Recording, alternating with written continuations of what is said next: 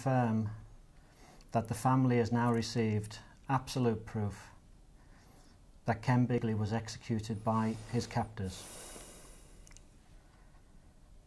How we all as individuals handle crisis situations will differ from person to person, family member to family member. It is important to be considerate of one another's view and actions.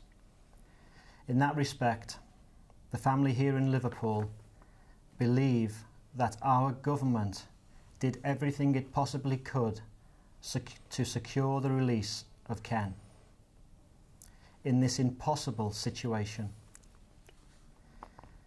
It could be that the fate of Ken, Eugene and Jack was sealed from day one. We will never know. Over the last few weeks, we have successfully shielded our mother from the painful and graphic details shown on television and in the press.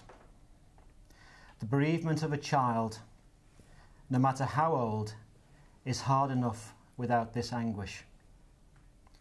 The family would like to ask the media to help by leaving us to grieve in the privacy of our own homes and continue to respect that privacy thereafter.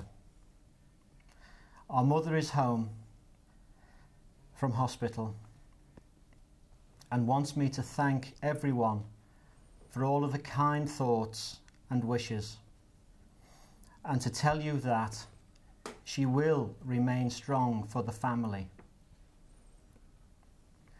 To those who have prayed for Ken and our family from all religious backgrounds, we thank you from the bottom of our heart.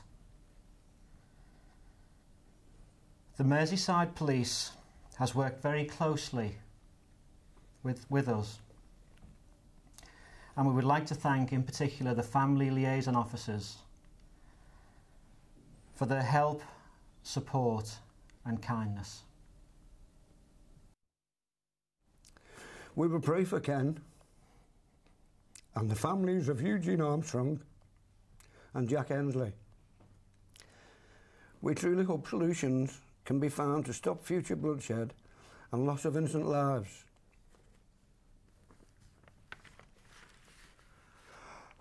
That's it.